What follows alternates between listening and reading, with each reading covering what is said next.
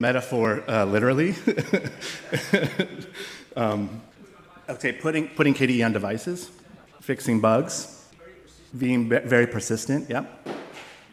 Being translated in all the languages, yep. Any other ideas? Reaching outside our bubble, yep. Increasing accessibility, aggressively targeting enterprise use cases, good. These are all great ideas. I'm going to say that there's another abstraction to all that. We need organization, right? To achieve all of what we just talked about, we need good organization. This is taking the metaphor of domination and war, which I don't necessarily like to use, but let's go with it. This is a quote from Sun Tzu from The Art of War from over 2,000 years ago. Where it's written, management of many is the same as management of few, right? It is a matter of organization. To do all of what we just talked about, we need organization. And that's going to be my talk today. What do we mean by organization? What does it require? So we need unifying goals. That's one of the ideas behind having goals voted on every couple of years, to unify the community, to organize them towards certain objectives. We need defined processes, right? That's one of the goals. There's a goal of processes in KDE right now, and clear communication. So yeah, everyone knows that right now Nate is on the path towards world domination with good organization by defining automated and systematizing internal processes. My talk today is going to be on the step just before maybe you get to that point, which is how do you bring people from the external into the internal so that then they're part of these internal processes, right? And the focus, as you might know from the title, is about the infrastructure. KDE is maybe an unusual community. We're relatively non-hierarchical. There are sort of mini hierarchies, but it's a very distributed group of people. And that makes, in my opinion, infrastructure particularly important, right? Those are the things that then enable communication and enable people to organize. And I'm going to use this visualization, this idea of the process for on-ramping, for making people go from the external into the internal. This is from The Art of Community. And there are 4 stages that are identified here. Identifying the on-ramp, that participants or users know where or that they can contribute. Developing knowledge, that they learn the skill set to contribute. Figuring out where they can contribute, determining contributions, and growing kudos, so giving them praise. Now, unsurprisingly, Nate has already addressed some of these things. This is again from the 2018 talk about improving the new user contribution process, where Nate identifies the problem of not enough resources and presents the ideas of reducing difficulty of setting up a development environment, improving contributor documentation, increasing promotion and outreach efforts, and avoid insulting our users, be positive. Now, if we go back to that plot, these kind of all map onto that same on-ramp. Promo and outreach would be identifying the on-ramp, reducing development difficulty and documentation, developing knowledge, documentation, to some extent determining contributions, and being positive, growing kudos. So it's nice to see when things align like this. I'm going to take a slightly different approach here. I'm going to think about this in terms of the infrastructure. So identifying the on-ramp, I'm going to be thinking about it in terms of websites and blogs. That is, where do users get information that might then influence their decision to then become a contributor? Developing knowledge, I'm going to think about wikis. What are the documentation platforms that we have so users can develop the skill set? Determining contributions, communication channels, mailing lists, matrix rooms, etc. And I'm not so much going to focus on the growing kudos. I think we're all doing a pretty good job, so keep up with it. And if you feel like we're not, talk to the community working group. And the main topic is going to be on the communication aspect of management and organization. How do we communicate with contributors? There are 3 types of communication identified, again, from the book, The Art of Community. There's incoming communication. That is how KDE receives information from the world, bug reports, surveys, etc. Outgoing, how KDE shares information with the world, so promo, social media, and these kinds of things. And then you have internal communication, how KDE contributors exchange information among contributors. So question to you, that's going to be the focus today. Oh, sorry, I got ahead of myself. So the kinds of the who, where, what, why, and how of exchanging information, this would include things like where to talk with other contributors, what needs to be done, who is working on it, how to get started, where to share one's work, etc. And so then the question to you, where do KDE contributors exchange information? Invent, it's a central place. Matrix, Akademy, yep. Mailing lists, sprints, Bugzilla, wikis. Discuss, exactly. So I think you guys have hit all the main ones that I have here. So websites and blogs are also a place. Planet KDE is a place where contributors get information about what's happening in KDE.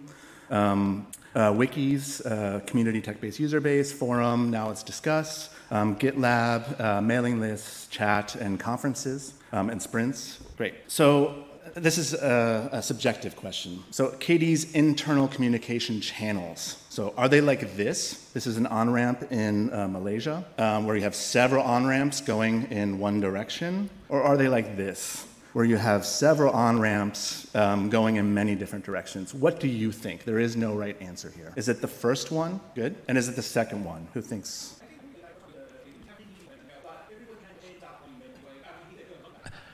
It's on, right, thanks. So even though many people come from many different, if they're going to end up contributing, they're going to end up on event anyway. So that's where they're all going to end up. So it may take a long while, or some people may leave before going on that, but then they wouldn't contribute anyway, but they're going to end up on event, which is where everybody ends up. So if you look at the end point, then maybe there's something to say that it does look like this, but if you look at that whole on-ramping process, maybe it's not quite like this. Someone else wants to add something? I don't know if can we pass around the mic or, yeah?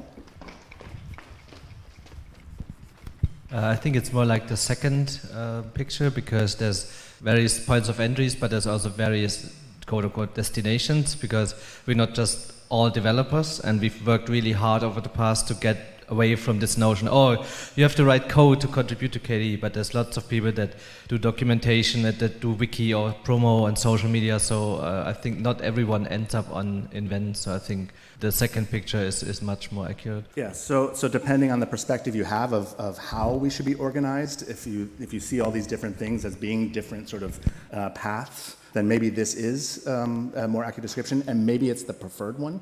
It may also be it's not the preferred one, and it's just how it is because it made sense at some time, and it sort of developed this way and remained that way. There is no right answer to this question. I'm going to have a perspective that through the show don't tell approach, maybe you will come to the conclusion, similar to me, that it looks more like this, this more chaotic one. And I think we could make it look a little bit more like this, at least in terms of the on-ramping process. So I'm going to try to focus on what I think are some pretty low-hanging fruit. That might be inaccurate, but I think it's pretty low-hanging. And it's totally fine if you disagree with me. That's great. That means we're having a conversation about it. Okay, so yeah, my goal here is to get KDE contributors on the same path, all heading the same direction, no matter which team they're a part of. And if there's sort of two key words, which this is a little bit forced, I was trying to find what are the overarching themes and how can I reduce it to something that people can really take away. And I came up with consistency and discoverability across and within internal communication channels. And I think this will lower barriers in on-ramping and put KDE contributors on a clear path forward. So we get to something like this. If you have opinions and want to share them, please come to the two BOFs that are related to this, internal communications and on-ramping on Tuesday at 12. And wiki improvements at 3. Okay, so this one is an easy one. I thought I'd start easy, and then, it doesn't really get that hard, but we'll start easy. So 3 parts, wikis, international groups, and blogs are going to be the topic here, and then at the BOF we can talk about other things. So wikis. How many wikis does KDE have? Yeah, so this one's easy. You guys already know, 3, right? So we have 3 wikis, user base, tech base, and community. They all have different objectives, different demographics that are targeted. User base is user documentation, tech base is more the developers, and community is more community oriented. So one thing I found out recently is that user base is in some sense a workaround at this point because the official documentation process is quite difficult to contribute to. I think it's worth pointing that out. TechBase, actually most info now is at develop.kde.org/docs from what I've found out. And the community one is still active. So then again, another sort of easy one perhaps given the information I just said, how many wikis are planned at least internally to be retired? So I heard a couple of ones and 1, 2. That's a confusing sentence, but the correct answer is 2. So at least internally, user-base and tech-base are planned to be retired. As I mentioned, user-base is kind of a workaround, and that's why it's lingering on. Tech-base is kind of a zombie wiki at this point. But how many wikis are listed on KDE.org? 3, right? So if you go to the bottom panel, you get all 3. This is a suboptimal experience if you're a new user coming into KDE and landing on zombie wikis that are just kind of stumbling on, but not really active. Which of these recent opinions, paraphrased, from seasoned KDE contributors about the wikis are real? Today I discovered really useful documentation on Userbase I had never encountered before. Userbase is an impressive repo. I wonder why it's not seen attention in recent years. I find KDE wiki websites rather difficult and confusing to use, so I just avoid them mostly. All of them. All of these are recent comments from KDE contributors about the wikis. Okay, so to sum up some of the problems that I think we're facing right now. So user-base and tech-base are in a kind of wiki purgatory. They're not quite where they should be. Both are internally planned to be retired, but yet featured on the main website. And then the question, how many users are informed about this? How many contributors? I just learned this recently. I wonder how many of you either just learned it right now? Yeah, so that's not a good thing, right?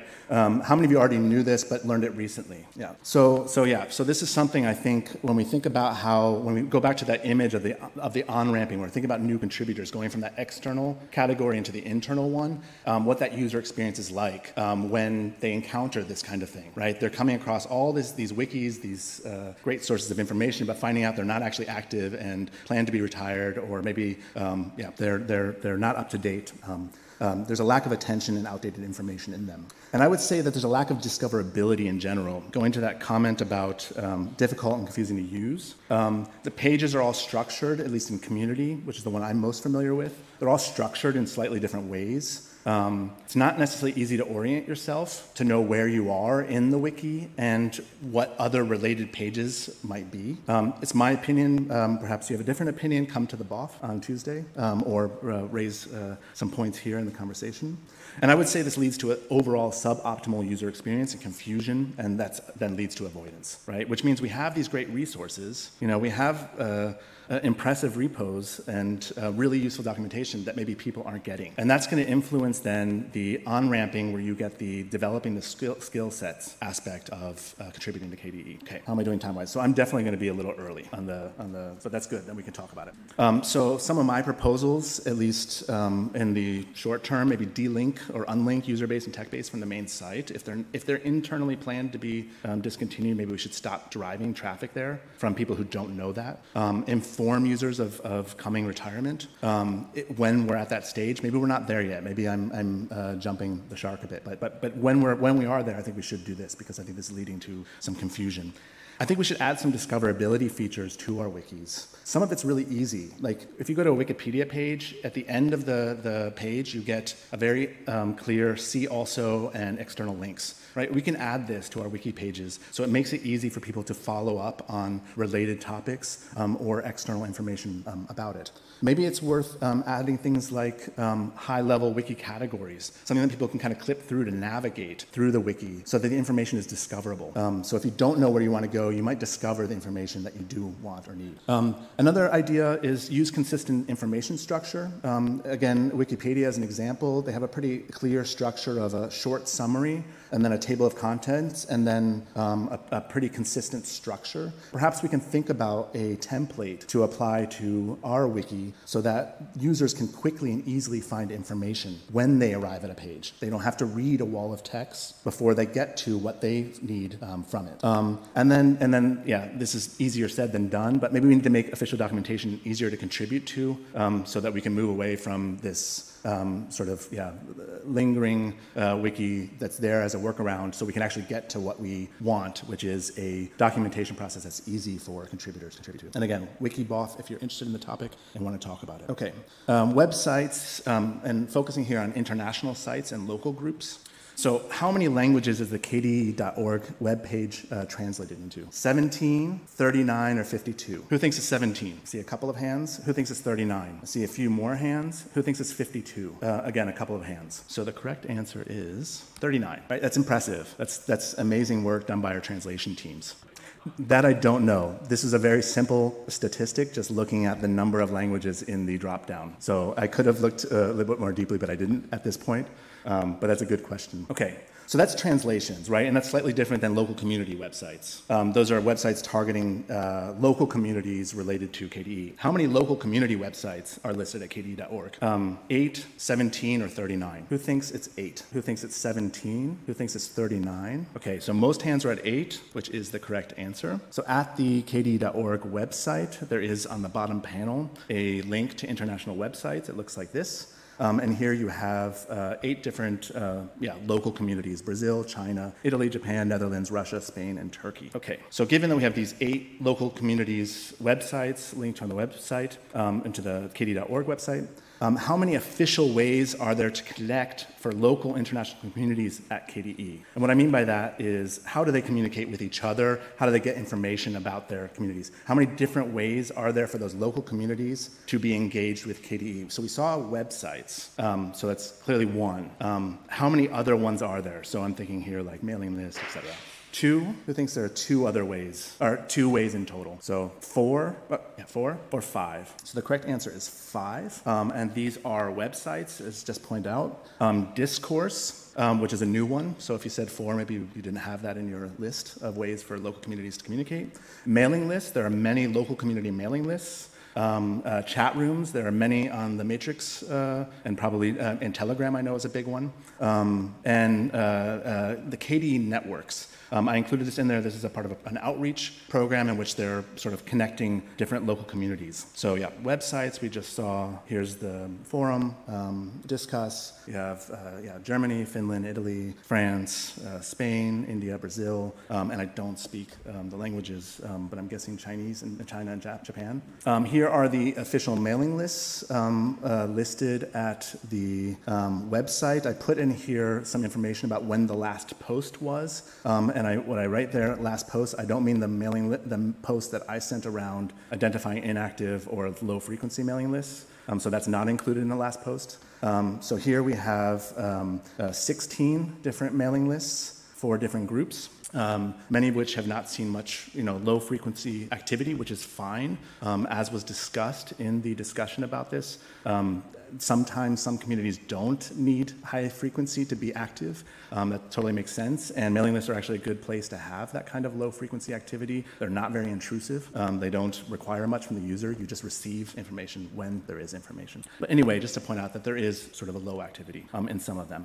Here's the list of Matrix and chat rooms. We have Russia, Brazil, Japan, Netherlands, Belgium, Iran, Portugal, China, Italia, Germany, Greece, Argentina, Spain, and then a Spanish-speaking users, Latin America, France, and French-speaking users chat rooms. Yep. Some of those, including those on your previous slides, some look slightly different. For example, some of them could be local organizational tools, and others could be like user support in language, which, at least from the names, it is not fully clear if it is a local organizational tool or it is user support in... It's a very good point. I just want to point out, I tried to leave out here the internationalization websites and chat rooms. This is all sort of local or language focused groups, and they might have slightly different purposes. Some might be local communities, some might be language oriented. So it's definitely a good point, and you see that here with Spain and Spanish speaking users, etc. So there might be some different use cases. I would still say they're all sort of related to these local communities and international groups related to KDE. And if that's not clear, and I don't have off the top of my head information about each one of these websites, but I do have some examples, it's not necessarily communicated clearly at the information at the mailing lists or the matrix rooms. And I'm going to give some examples of that in just a second. And then here's the KDE networks, which include 5 different countries. Okay, so one of the things I want to point out here is I just showed all these different international groups and language-oriented groups, and I just want to, one of the questions is, are these various ways to connect, are they aligned, right? If you land on one, do you know about the others? And I'm just going to give some examples of what I found, and this comes across as critical, but I mean it with love, because I think we can improve this, right? So the KDE España website, if you look under the communication, it links to the old forum. Has its own mailing lists, which are not the mailing lists that you find at kde.org under the mailing lists listed there. And there's no mention of the above mailing list, chat rooms, or discuss.kde.org community. If you go to the Spanish local community at Discuss, there's no mention of either the KDE España website or other communication channels. So if you're at one, you don't necessarily know the others exist, right? KDE Network's Brazil page, it links to the Matrix and Telegram chat rooms, and no other communication channels or websites are mentioned. The Matrix room links to the Brazil international site, and the Brazil website has, again, the Telegram groups and mailing lists, and there's no mention of the Discuss group or KDE Networks group. So again, you have this misalignment between information about how to communicate. If you go to the Brazil forum at the forum, there's no information provided about any of these other groups. Okay? And then the Greek one, there's no description provided in the mailing list. There's no mention of the Matrix room and vice versa, right? So if you land on one, you might not know about the other. You have a fracturing of the community, people communicating, not knowing that there's communication happening elsewhere. So information is scattered. You have unmaintained websites, outdated information. I'm going to look at that in just a second, some examples of that. Perhaps this is having these international websites separate from the translation of the KDE.org website. Maybe this is an inefficient use of possible translation teams, right? Maybe some of these teams actually would be better used in translating the main website, and local communities could be somewhere else. Websites are hard to maintain, right? Some platforms have infrequent or no activity, and I think this inconsistency and lack of discoverability make for confusion and a suboptimal experience. And I think one thing we could think about, and this is something to talk about at the BOF, we can define consistent processes to funnel contributors into KDE. I use the example here of these international groups. How do we want people to go from that landing page into KDE? And can we align it across the different channels, right? So we end up with those different on-ramps all going in the same direction. Let's make information consistent, right? Let's communicate which platforms are used for which purposes at all platforms, and perhaps indicate the frequency of activity to manage expectations. If you know that a mailing list is low frequency and you sign up for it, you're not going to then be disappointed if you don't get much information, and it might help to know that perhaps the forum is more active, and that's where you actually want to engage. For local groups, maybe use low barrier platforms. You know, mailing lists websites are hard to maintain. Perhaps things like a mailing list or a forum is more appropriate instead of having a dedicated website. It's an opinion. People might disagree. And again, maybe internationalization can be taken care of at KDE.org with the translation teams. If you have opinions about this, join the internal communications BOF. And I just wanted to point out that I came across the KDE.in website doesn't seem to work. So maybe this can be retired if it's not being maintained.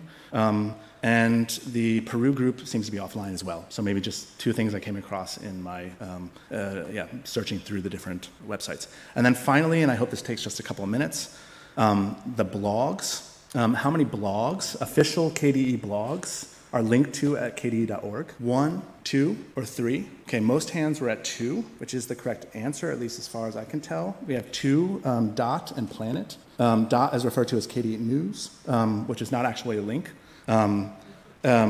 Just to point out, so those are the ones linked to at the main website.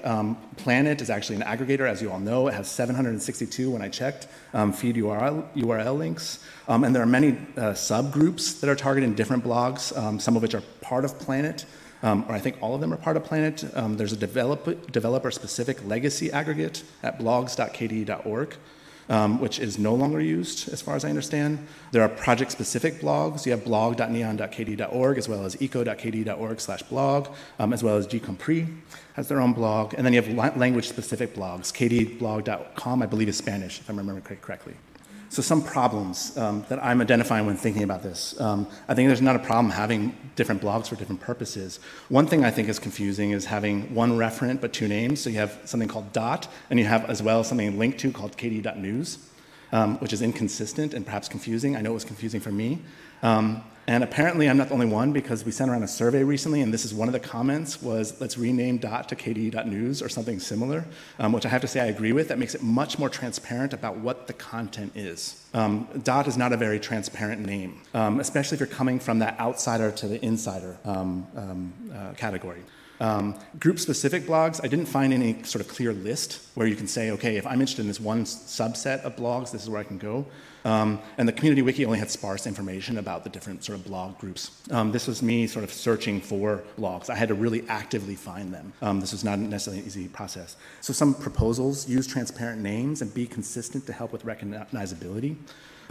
Contributors should easily know where to find info about the activity at KDE. This should be one of the really most basic things. We should all know what's happening in the most easy way possible. It's not necessarily easy, but we can make it easier. And I think we should support more blog discoverability. If we have all these subblogs, or if we have subblogs, we should maybe make it so that it's linked to somewhere so people know I'm interested in this particular subset of activity. And it can be like a blog roll at Planet, right? That just says, if you're interested in these, click here, and that takes you to maybe a specific subset of blogs. Again, if you have any opinions about this, join the BOF. And I'm just going to show as a last thing just an example of what I think, this is imaginary, but what could be 3 different on-ramping paths if you're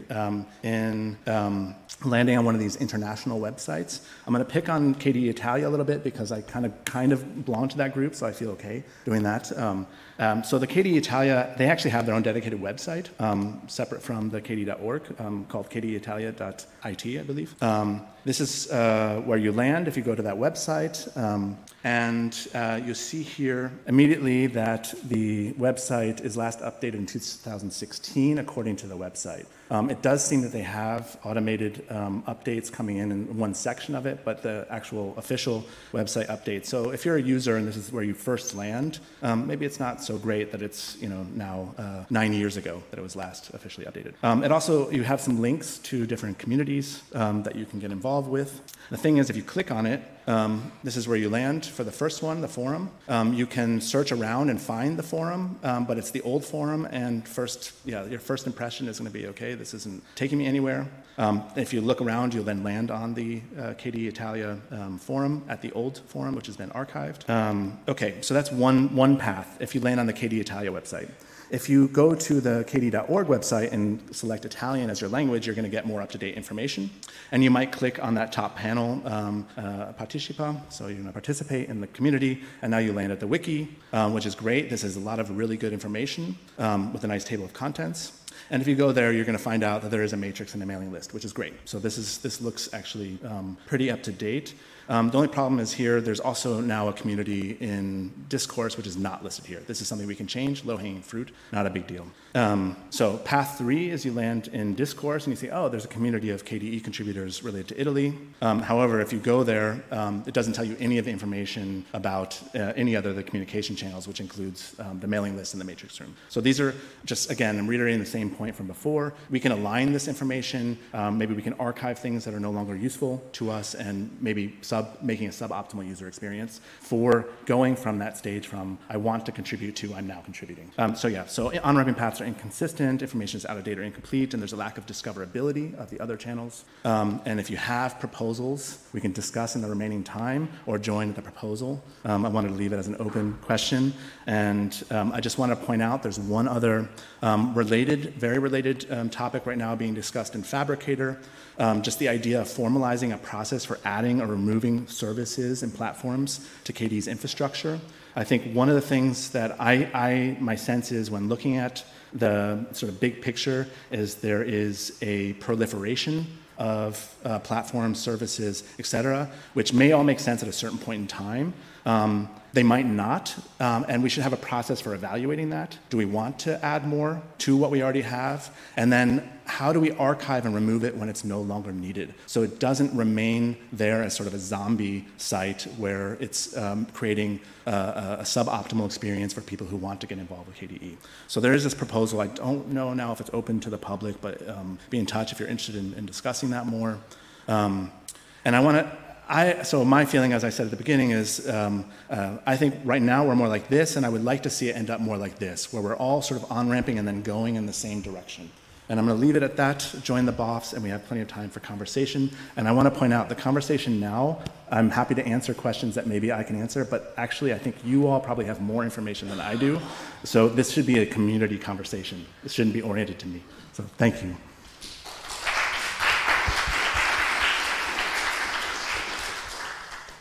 So questions. Yeah, thanks, Joseph. So we have 1 minute for questions. So. Otherwise, there are the BOFs, of course. Go there. Thank you for talking about this topic. I want to ask you about what you think will be the result of getting to that model over there.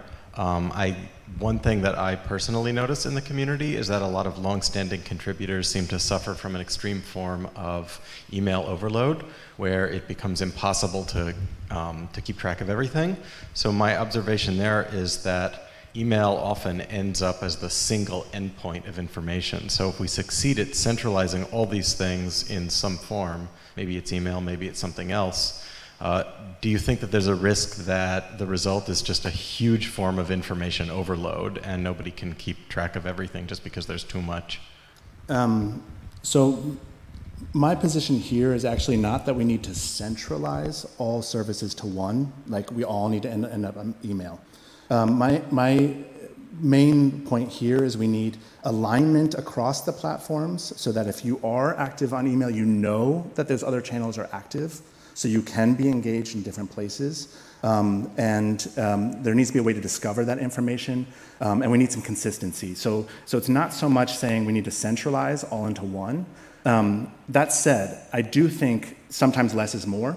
So maybe if we need to find places where we centralize or at least de-proliferate, maybe is another way to put it, so we're all sort of more into certain channels.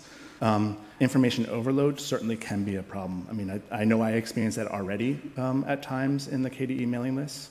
And that's where, yeah, I think having the right platform for the right group with information about like frequency of activity, what kind of information is supposed to be posted there, so you are in the place that you should be and not getting information that's not relevant for what you want. And then you know that there are other channels if you want other types of information, I think can help reduce that as long as it's clear where to go to get which information. So yeah, I don't want to say we all need to end up on email or we all need to be on Discuss. That's really not what I want to say here. If we have these different, which they might serve different purposes, if we have these different platforms, we need to be able to know where the other platforms are, what kinds of conversations are happening there, so that we can then be where we need to be to get the information that we need. So it's kind of a half answer to your, do we have time? Sorry, maybe I went surprised that it took that long. I guess we don't have time. Sorry, time's up. Then please come to the BOF. Thank you.